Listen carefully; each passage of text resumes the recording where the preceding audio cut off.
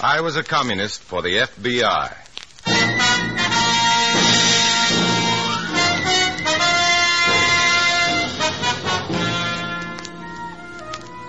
Starring Dana Andrews in an exciting tale of danger and espionage.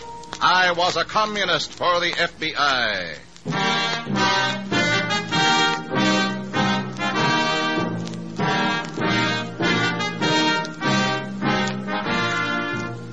From the actual records and authentic experiences of Matt Cvetic come many of the incidents in this unusual story. Here is our star, Dana Andrews, as Matt Cvetic, who for 9 fantastic years lived as a communist for the FBI. The heart is deceitful above all things and desperately wicked. You'll find that quotation in the Bible. I found the proof of it in the Communist Party. It wasn't hard to find at all, but believe me, it was brutally hard to accept. This story will illustrate what I mean.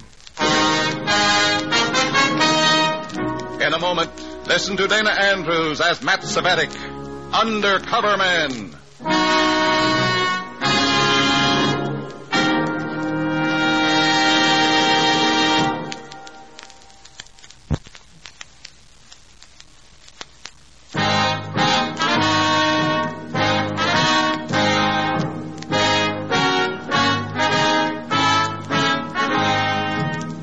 Now, here is Dana Andrews as Matt Cvetic, Undercover Man.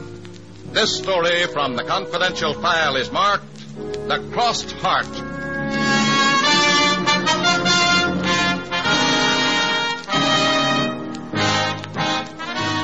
A strange town miles from home. You know what it's like. You walk the streets looking for secrets or surprises. Study the crowds, the blur of bland, impersonal faces, seeking someone you might know, something familiar to give you that sense of belonging. That's how it usually is with strangers, but I was an unusual stranger. My visit to this town was sponsored by the Communist Party. I wasn't permitted to take my natural instincts with me. Every instinct, every action and reaction was planned and prescribed by my far-seeing red comrades. I was to report to this address, a private residence. I was to ask for a Mrs. Breen. Then I was to let nature, as authorized by the commies, take its course. Well, how do you do? Good evening. I'm looking for Mrs. Breen. I'm Mrs. Breen. Won't you come in? You? Come in, young man, come in. Or you'll catch your death out there.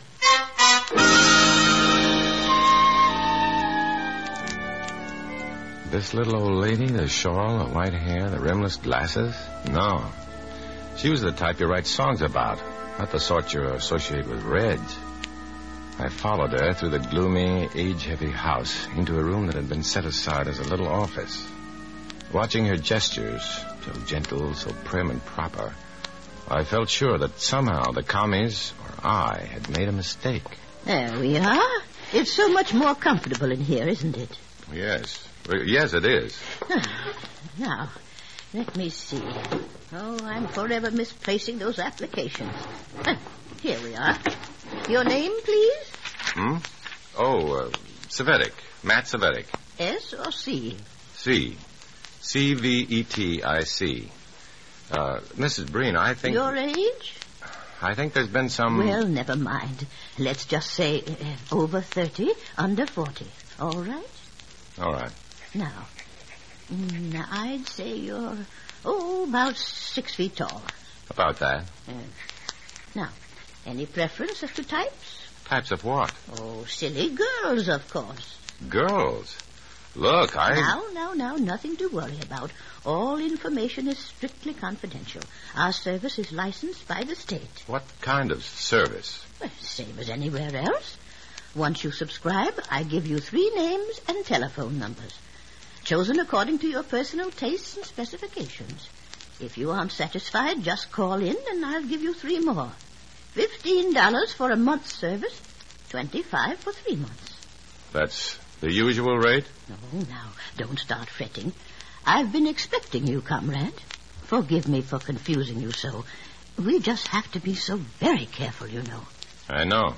Now, I've arranged a date for you for tonight. A date? Well, that's why you're here, isn't it? Is it? I'm not the least bit sure why I'm here, Comrade Breen. Mrs. Breen, Mr. Svetic. We must be careful. Must. Okay. Well, tell me about my date. Her name is Clara Malone, a good client. A very important client to the club. I see. She's a widow with quite a bit of money. Rather pretty, too. You call for her, take her to dinner, and most important, you'll collect an envelope from her. What's in it? Money. She owes the club some money. See that you bring it to me immediately.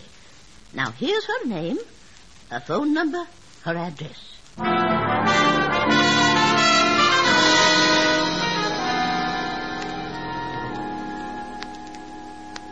Here you are.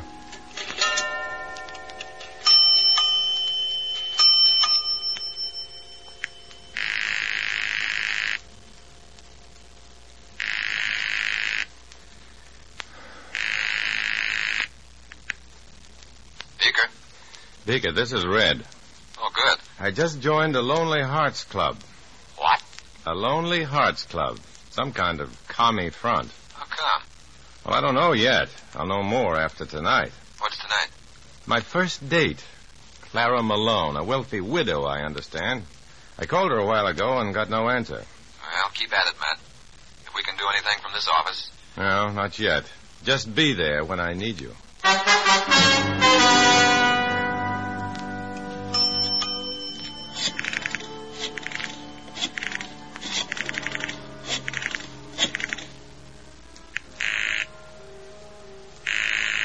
Still no answer on Clara Malone's line. It was getting late now. Mrs. Breen's place was closed, and I couldn't risk violating party orders. So I decided to go directly to the address Mrs. Breen had given me. Maybe by the time I got there, Clara Malone would have arrived, too.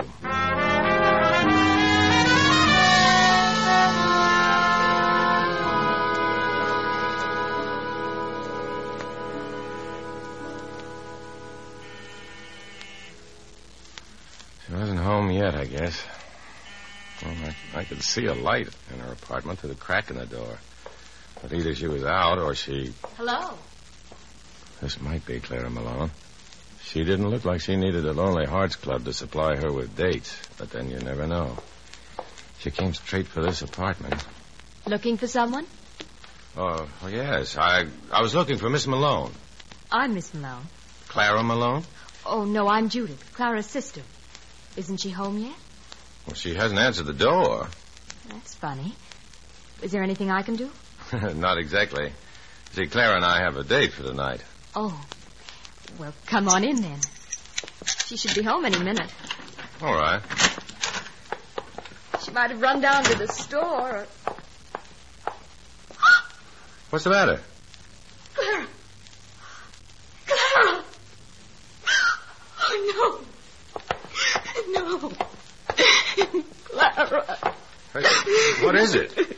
What's the... Holy smokes. Clara Malone had a good reason for not answering the door. She was dead. My first instincts told me to get out of there fast. But from the looks of things, her death was a suicide.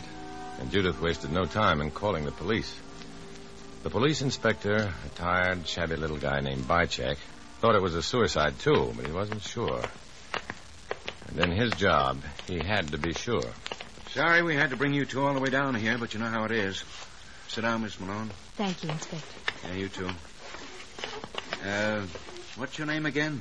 Svetic. That's right. You were a friend of the deceased, Svetic? No, I never saw her before tonight. This is my first day in town. Well, you told me you had a date with Clara. Well, yes, it was a blind date. A mutual friend. How about it, Miss Malone? This guy a friend of your sister's? I don't know, Inspector. Don't you share that apartment with your sister? Yes, but Clara dated a lot of men I knew nothing about. Too many, I suppose. Too many? She's been terribly unhappy since her husband died. Lonely and unhappy. Any special reason for killing herself? Finances? No. She inherited a lot of money from her husband. he didn't care about money much. Inspector, do you think it wasn't suicide?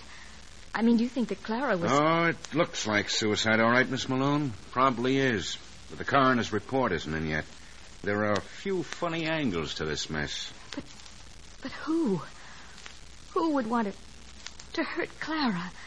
She was a lonely widow. She had money. She dated a lot of strange guys. Too many, you said. Like Svetic here. Somehow he knew her phone number and address, but he didn't know her. Now, just a minute, Inspector. I'm a cop, Svetic. My job don't give me much time to trust people. Listen, Never mind, skip it. You can go, both of you. Sorry for all the trouble, Miss Malone. It's all right, Inspector. I won't heckle you unless it's necessary. Thank you. Say, Svetic. What? You'd better stay around town a while. If the coroner comes in with any surprise decisions, we'll want you for questioning. I couldn't leave town anyway. I was under orders from the Reds. But I couldn't let the police know that. I had some vital questions to put to sweet old Mrs. Breen, like how did the Reds figure in Clara's death? If it was murder, was I to be the patsy for the party? But she wasn't to be found. Her house was dark, locked up. I waited around a while. No use. I headed for my hotel to get some sleep.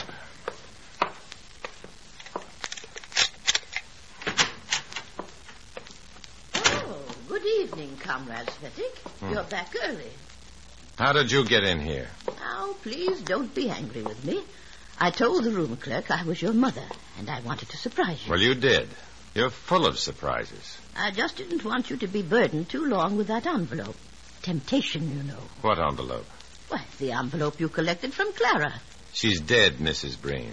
Cold stone dead. What are you talking about? You know full well what I'm talking about. Clara Malone was dead when I got to her apartment.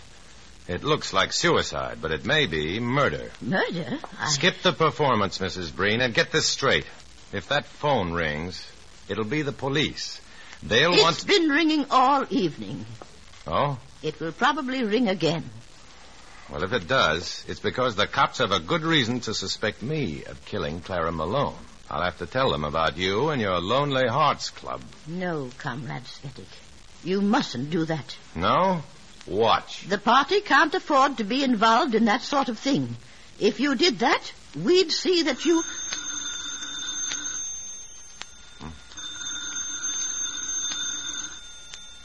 The phone, Comrade Svetic. Well, aren't you going to answer it?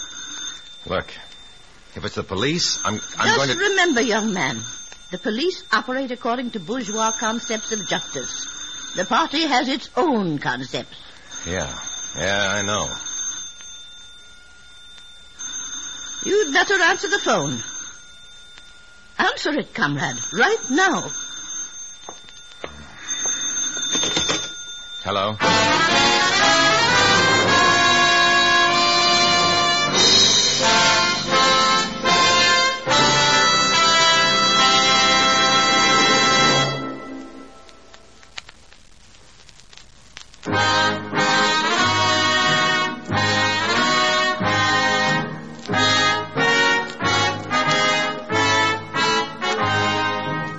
Now back to Dana Andrews, starring as Matt Cvetic in I Was a Communist for the FBI, and the second act of our story.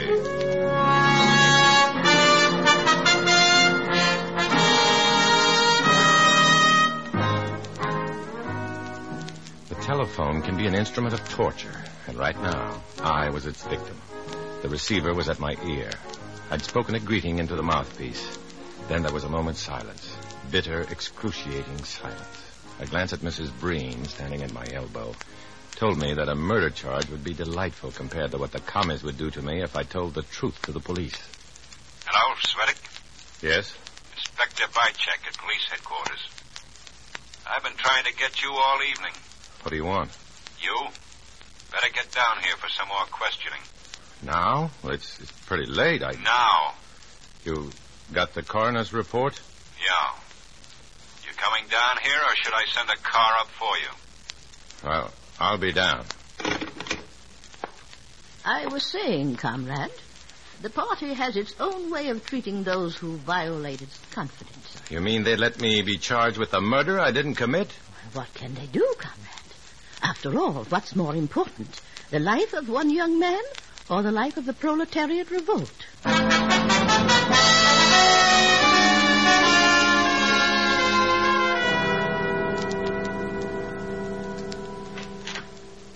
Okay, come in, Svetic. Sit down. No, over here. You look nervous. It's late, Inspector, and I'm tired. Me too. We got the coroner's report on Clara Malone. He's satisfied that it's suicide. Well, then what do you want? I'm not satisfied. Svetic, why'd you come to this city? Business? What business? Just business. Business with Clara Malone? No, that was just a date. Yeah, arranged by a mutual friend. A business associate? All right. Here, look. The report from Clara Malone's bank. She inherited $300,000 when her husband died. Look what's left. She's practically broke. Where did it go? Wherever it went during the last year or so. Somebody was bleeding this dame dry, Svetic. She has a couple of kids away at an exclusive private school, but... She has. You didn't know that? No. Svetic, I warn you. Either you tell us what you know or... Don't threaten me, Inspector. Well, then talk, you idiot. I'm trying to give you a break. Clara Malone was the victim of a shakedown, Svetic. Whoever's responsible is just as responsible for her suicide, directly or indirectly. In spite of you, I intend to find out who and why and how. Well, I wish I could help, Inspector. Yeah, I'll bet. Okay, Svetic, get out. Get out of here. Secretly, I hoped Inspector Bycheck would fulfill his threat. I left police headquarters praying silently that he'd be able to pin his suspicions on Mrs. Breen and the commies. But I couldn't help him. Oh, sure, I might have been noble and named names, but nobility comes hard when you know the commie technique for vengeance. The streets of this strange city were even stranger now. They were empty, silent, wet with that pre-dawn mist. Ready. What? In here, hurry. Sorry, pal, I'm going the other way. In the car, Sweat. Get in. Hey, what's the big idea? Let go of that. Get in, I said. In.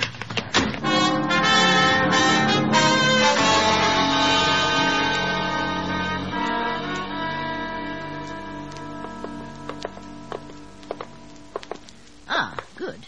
Thank you, George. Any trouble? No trouble, Comrade Breen. You keep mighty odd hours for a woman of your age, Mrs. Breen. I'm dedicated to my work. It makes a difference. That's all for now, George. Okay. Are you all right, Comrade Svetic? No. I don't like being shoved around by that goon boy of yours. Please, Comrade Svetic. I'd like to know what you told the police. Nothing. Oh, now, comrade. If I did tell them anything about you or this club, don't you think you'd know by now? Well, you're right, of course. Do the police know anything about us? Just hunches. The coroner called Clara Malone's death a suicide. But the inspector thinks there's blackmail involved. Where did he learn that? Well, he's not a fool, you know. He checked Clara's bank account and learned that she went through a lot of money in a big hurry. I wonder how much that sister of hers knows. Not too much from what I could see. We've got to be sure, comrade. We've got to be sure. Well, she didn't... Would you mind finding out for me, please? What? Well, you've met Judith. You've talked with her. Find out what she knows about the club, the blackmail, anything. If she knows more than she should, then... Then what? We'll see. We'll see. Your job now is to find out what she knows before she tells the police.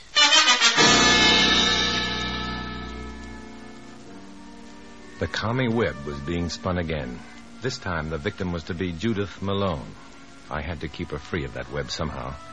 But I had to keep myself clear of the web, too. Maybe there was a way, some way, to turn the web against the spinner. To strangle the commies with their own vicious weapon. It was worth a try. One good try. Beaker? Beaker, this is Red. Hi, what's up? I need some bugs and lines, fast. Small Max, okay. They don't know you at the local field office, do they? No. All right, I'll call them from here. Is there a grocery store near you? Any grocery store? Yeah, Rogers Market down the street. There'll be a package for you there in an hour. What name do you want to use? Oh, Matthews. Okay. Pick up your groceries in an hour, Mr. Matthews. And my groceries were waiting for me in an hour. The package was camouflaged pretty well, but I knew the equipment I needed was there. Coils of wire, small microphones, earphones, the works. My next step was to call Mrs. Breen and tell some whoppers. You mean she knows the whole story? Yeah, Clara told her everything. But Judith has a pretty sensible attitude about it. Has she told the police yet? No, she's more sensible than that. There's one simple way to keep Judith quiet. Oh, don't be foolish. We can't use violence now. It would just create more suspicion. Violence, no. Terms, yes. Did she tell you that? She hinted at it pretty strongly. You'd better phone her, make an appointment. Make her an offer. Shall I visit her place? No, cops all over the neighborhood. Well, how can I get her to come here? Tell her you realize that silence is golden. Tell her you have some important information about her sister. That should do it, I hope. I checked in at Mrs. Breen's place later and learned that she'd made an appointment with Judith Malone for 8:30 that night. About 6 o'clock, Mrs. Breen decided to go out for a bite to eat. Want to join me, Comrade Svetic? No, thanks. I'll stay here. Judith may change her mind. Can't take any chances. Well, you're probably right.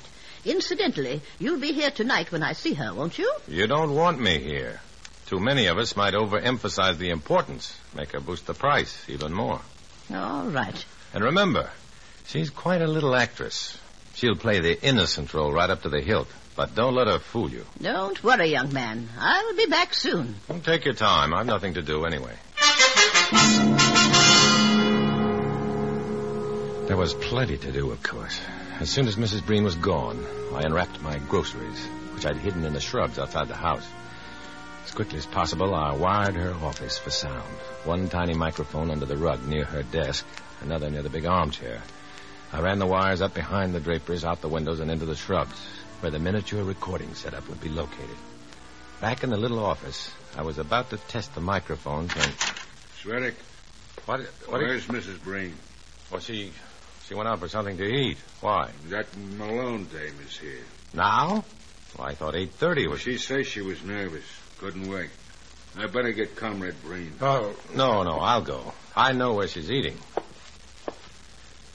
Have you been here in the house all this time? Sure. Where'd you think I'd be? Why? Nothing. Just curious, that's all.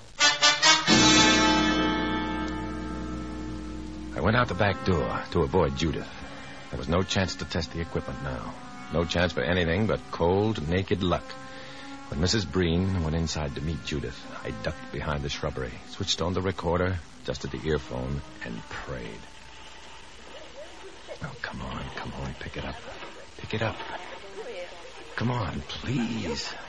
Pick it up, please. About time we got straight to the point, Miss Malone. I'm willing to pay any reasonable price for your silence. Silence? What have I to be silent about? Oh, let's stop playing possum, young lady. We'll go to any lengths to stop you from telling the police what you know. We prefer to do business on a purely financial basis. So here are my terms, and I expect you to accept them.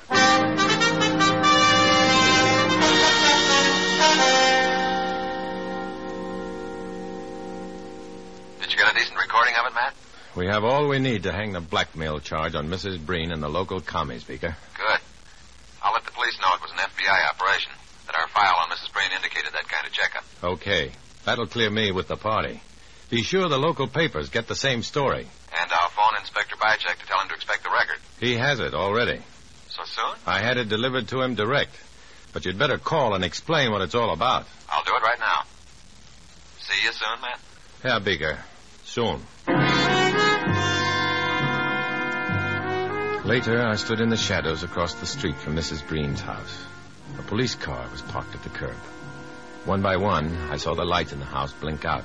Then the door opened, and Inspector Bycheck came out with Judith, Mrs. Breen, and the red goon, George. When the car drove away, the street became a dark ribbon of silence stretched across the strange city. Again, walking across town, I felt the hollow distinction that only a stranger can feel. But I'd be a stranger in any city, anywhere. I had to be. It was my job. I had to walk alone.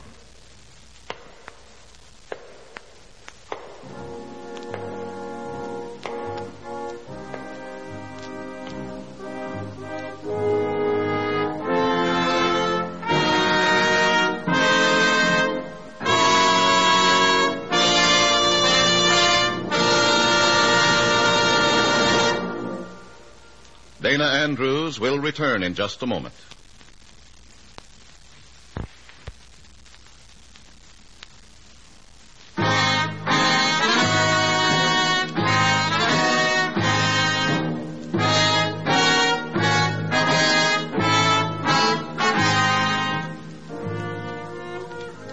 This is Dana Andrews, friends, with a reminder that most precious commodities increase in value as they become less accessible.